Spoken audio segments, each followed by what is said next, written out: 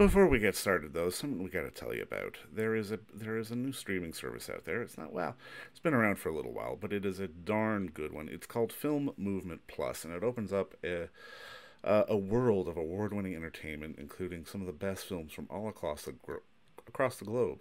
There's hundreds of titles really waiting for you to dig in and discover. And I mean, it's a wide array of sort of fantastic film from basically every corner of the planet. I mean, and this month they've added things like a fantastic humanistic drama called "Song Without a Name" from writer-director Melina Leon. And also, if you're a music fan, there are a bunch of fantastic docs from filmmaker Robert Moog, who did films like Sun Ra, A Joyful Noise, or the Gil Scott Heron documentary Black Wax. There's a lot of really interesting stuff to dive into on the service from all across the globe, and I cannot recommend it enough. And the app is fully available on places like Roku, Apple TV, Amazon Fire, as well as online and on your phone if you need to. It's a scant $5.99 a month, which is a great deal. I mean, none of us are going for Starbucks anymore, so that's basically the price of a coffee. But also, as a listener of this podcast, because we love you so much, Film Movement Plus is going to give you not only a 30-day free trial if you sign up, but they'll give you the next 3 months after that at 50% off when you use the promo code SEATS. So it is basically a steal. So please go sign up for Film Movement Plus today. It is a great one. And you can find all that information and more over at filmmovementplus.com. And don't forget to sign up with the promo code SEATS. Enjoy the show. Ladies and gentlemen, please take your seats. It's Wrestlemania week, so it kind of feels fitting to pay homage to some Canadian icons of the squared circle. And if you're within the sound of my voice, that must mean you're in the seats with once more. As always, my name is Dave Voigt, and I'm the host of this podcast, where we sit down with a wide-ranging variety of industry professionals and pick their brain about current projects, state of the industry, how they got started, and so very much more in a light and conversational fashion. And if you like how we do things, and, well, let's be honest, you're listening to us right now, so I would assume that you do, you can find us basically wherever you get your podcasts, Apple, Spotify, Amazon, Google, and also you can find every single one of our episodes archived over at our YouTube channel. Also, we'd love it if you'd follow us on social media, either at In the Seats or at It's Podcast One for all sorts of updates. And finally, and most importantly, please pay us a visit over at In the Seats, intheseats.ca, for all the latest and greatest movie news and reviews, and even some television, and just us writing about the moving image, because that's kind of what we love to do, and we love it when you read about it. And that dovetails into today's episode, because we got a good one, and it is the Canadian Film Fest is going on right now on the Super Channel here in the States, for those of you who don't know, and it definitely highlights a lot of fantastic independent Canadian cinema. So I do recommend you sign up for the Super Channel if you want to check out some high quality Canadian cinema, and which is important to support, and we love doing that here at In the Seats. But we are talking about the film The Last Villains, Mad Dog and Butcher, which is playing, let me check, Saturday night, excuse me, from 9 until 11 on, and repeating at midnight on the Super Channel. And it is the story of the Vachon family. And if you don't know who the Vachon family is, they are a family of pro wrestlers. They are a family of iconic bad guys. And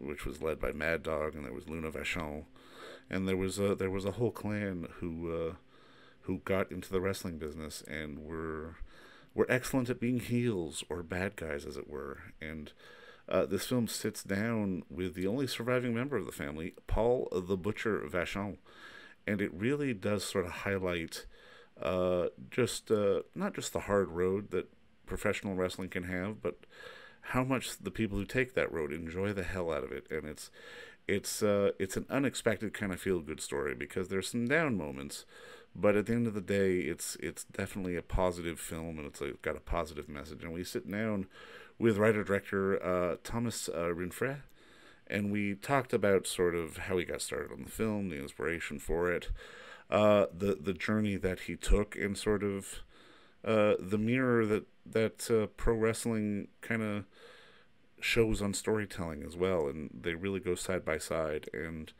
it's a fascinating film. It can be one for wrestling fans or not wrestling fans, but it's a real humanistic story. And Paul Vachon is a great subject who you just want to know more about. And well, I hope you enjoy our talk with Thomas, because it was a good one. And definitely check out the film this coming Saturday night on the Super Channel as a part of the Canadian Film Festival. Now, I mean, obviously, first off, just congratulations on the film.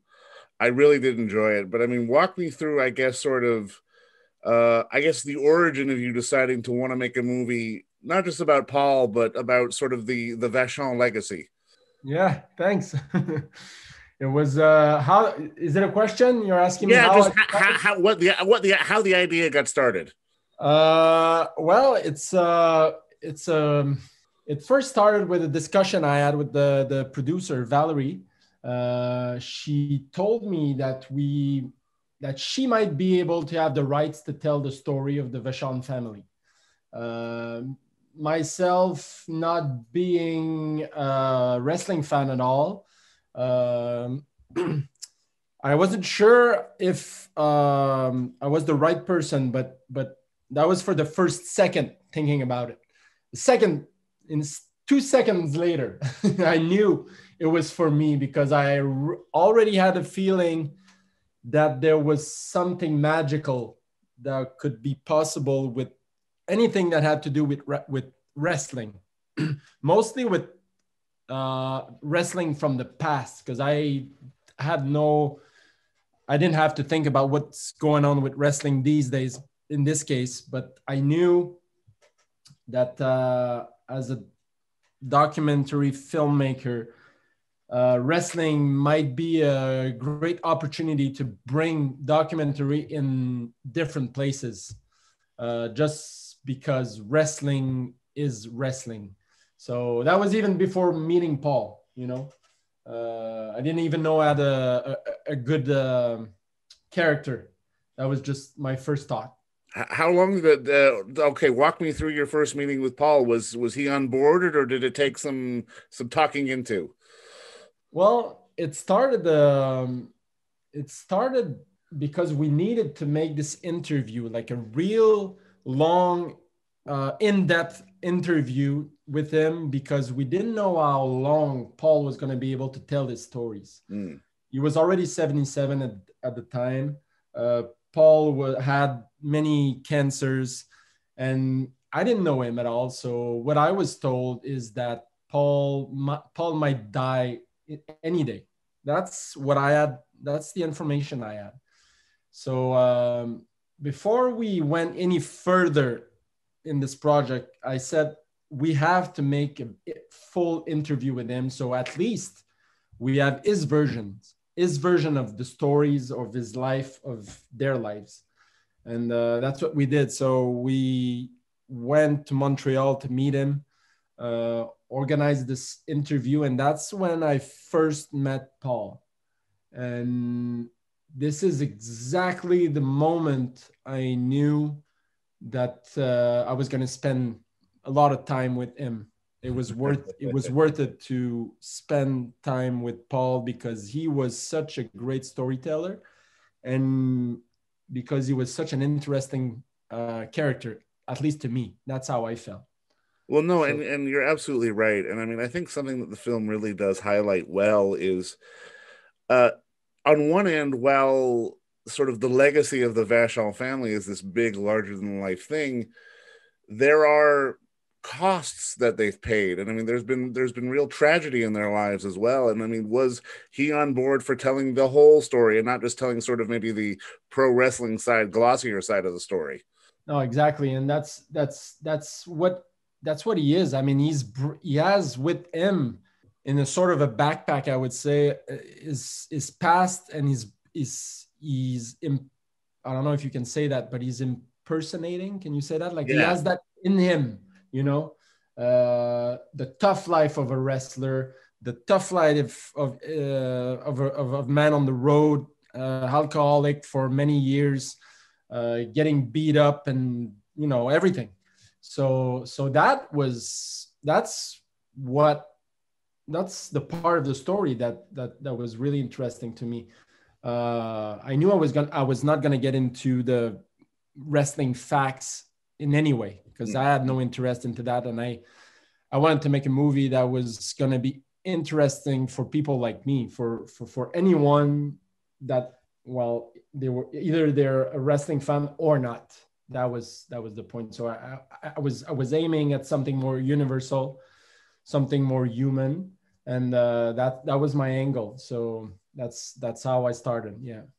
No, and I mean, it does highlight that it can be a hard life, but it's the love is there, and just sort of the passion for what they do. I mean, the passion for getting to get people to hate you is a unique passion, but I mean, it's one distinct for the wrestling business, and it's one of those things where to see sort of the vigor behind that these people put behind the business is really a fascinating character study to watch, because like you say, sort of on one end he's playing Santa Claus, but on the other end he's the butcher. Like, he's the butcher and he's being Santa Claus all at the same time. It really is sort of makes for an interesting sort of dynamic of the personalities that get involved in the business.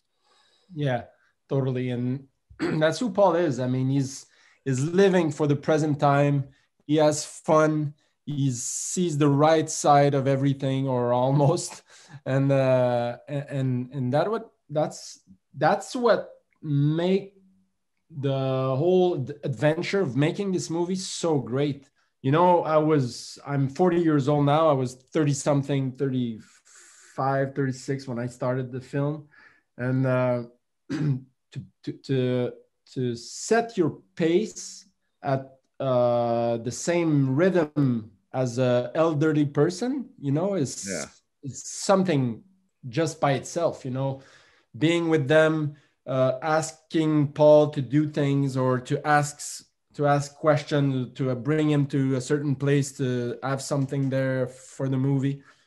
Everything was slower and everything was at his pace. And at first I had to fight in the urge of doing things fast, the way I do things at my age. And I quickly realized that Paul was trying his best, but I had to follow his pace. And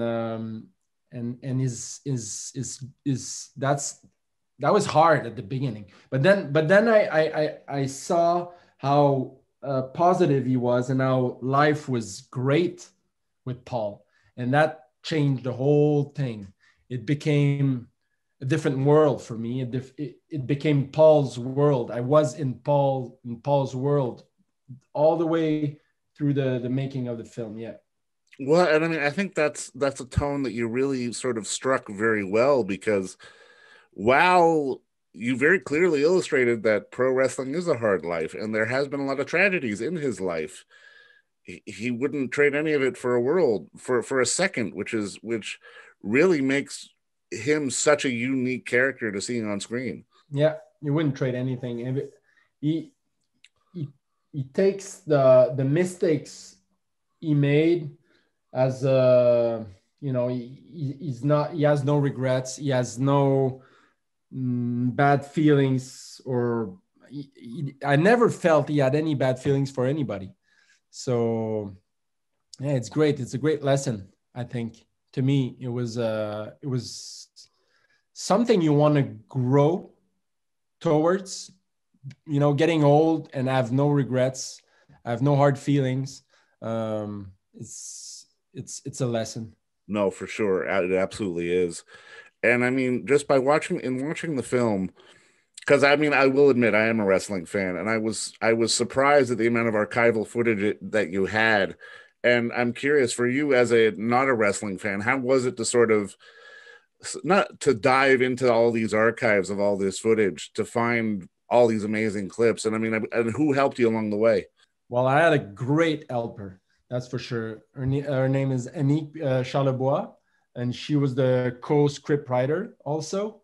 So we were really working as a team all the way through the, I was shooting by myself, filming by myself, or with the guys that were helping me with the camera. But sometimes most of the time I was by myself with the camera in my hands. But then when I would come back with the footage, I would work with Anik, and we would try to structure the film, but also she was in charge of finding the archives.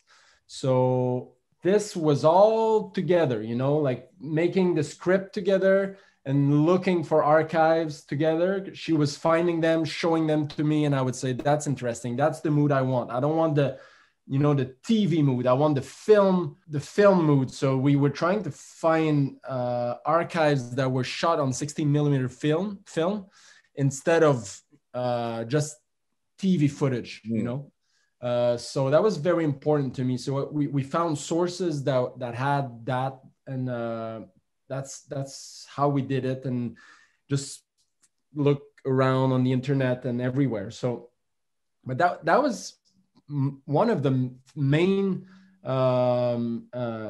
motivation for me, because I knew the social importance that wrestling had in those years. Wrestling was important for people in Quebec or in Canada. It was like it was kind of like a social relief, considering how people lived back then, with Right. religion, hard work, and everything.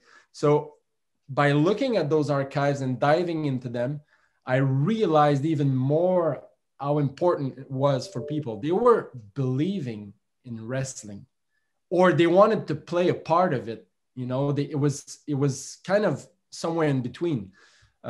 People were still asking themselves if it was true. Are they really Are they really hurting themselves, or they're just playing like in a theater? So the answer is both.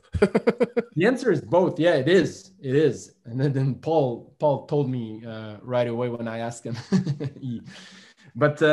Yeah, so yeah, those archives, and that's what made me so interested in the movie. I have to say that that it was just magical to go through all this. It was great. Yeah. Now, I mean, one of the main sort of similarities that I love between filmmaking and pro wrestling is that really they're both storytelling. And I'm kind of curious, from your perspective, as a visual storyteller, what have you learned from pro wrestling as about the art of storytelling?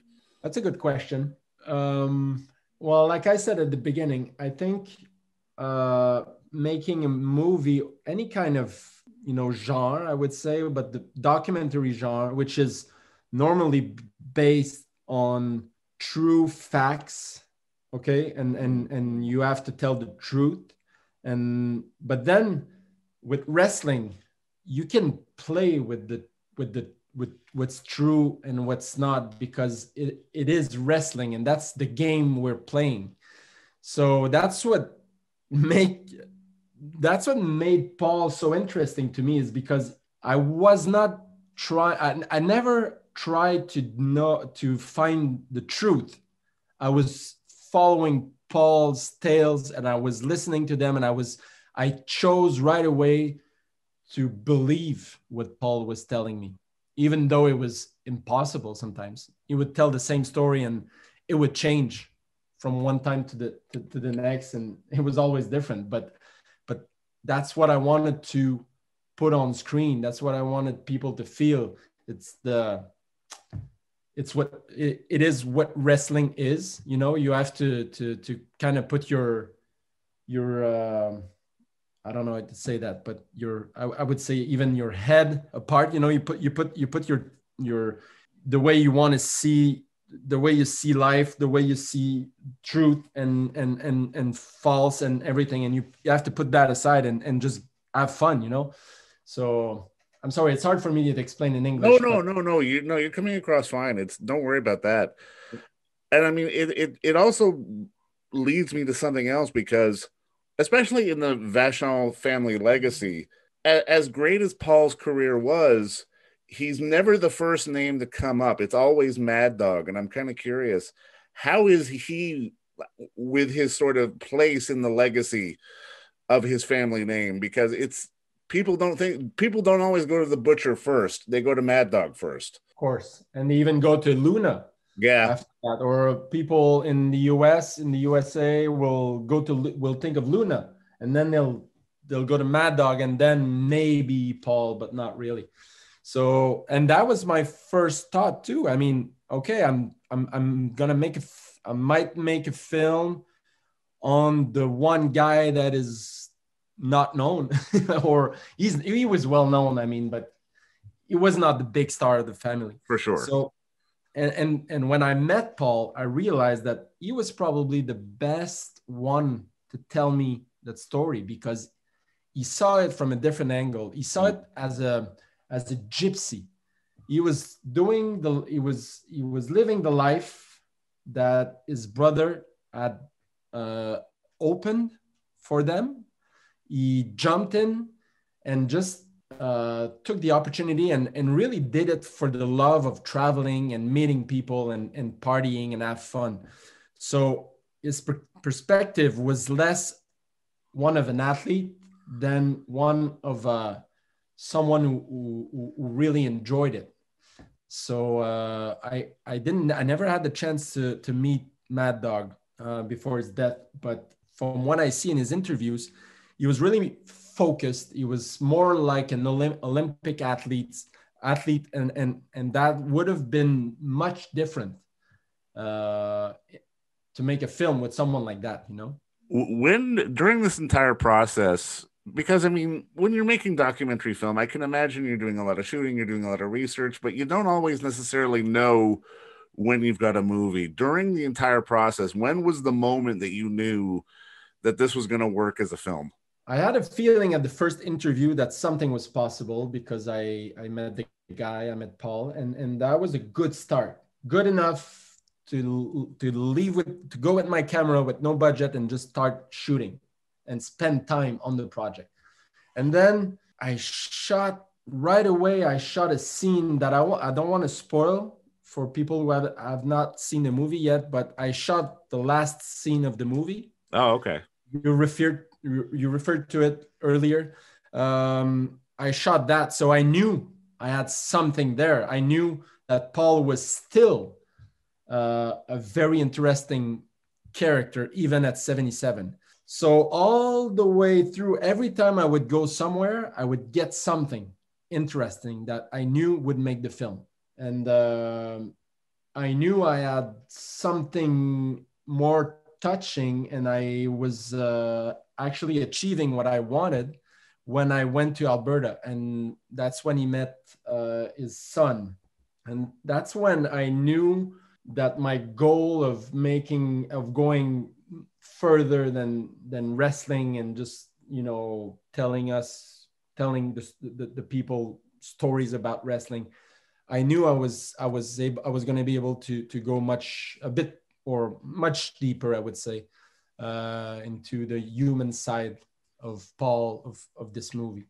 Well, and I mean, I think you did, because I think at least for me, the real important message of the film was just to put all that you can into loving life, for no matter sort of the obstacles that may come in your way. And Paul has had quite a few obstacles and quite a few pitfalls and tragedies in his life, but like we said at the beginning, it's not something he would ever trade in for anything. And I'm kind of curious, for you, like, as this movie gets out to more and more audiences, what is your hope for the pullback on the film? For what people think about it, you mean? Exactly, yeah. Well, I mean, I always thought it was a feel-good movie. So you go through different phases in the film. You go through Paul's life and the Vachon's life, but then you end up with a message, like you said, and you're right. This is the message. I mean, you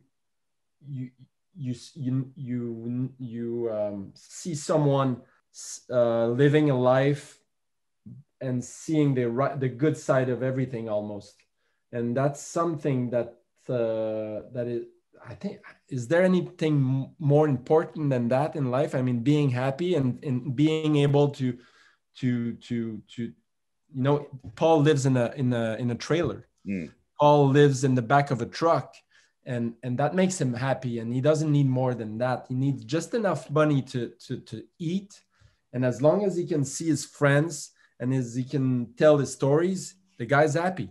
Yeah. So I think it's a great message. Yeah, that would be it, I think. Yeah. No, and I mean, and you're right. I mean, it's a feel good movie, but it's not an obvious feel good movie, which I think is the real magic of it. And I just, you're part of the Canadian Film Festival, and you're going to be playing on the weekend. And I just want to say congratulations again on the film, and thank you so much for the time today. All right, thank you very much, David. All right, thanks, Appreciate it. Thomas. And don't forget to visit our friends over at Bay Street Video for all your DVD, Blu-ray rental, or purchasing needs this summer, as they are still open for curbside and some mailing delivery as well. Over at 1172 Bay Street, Toronto, Ontario, Canada. You can give them a call at 416-964-9088. That's 416-964-9088. Or send them an email at baystreetvideoto@gmail.com for any of your DVD and Blu-ray needs.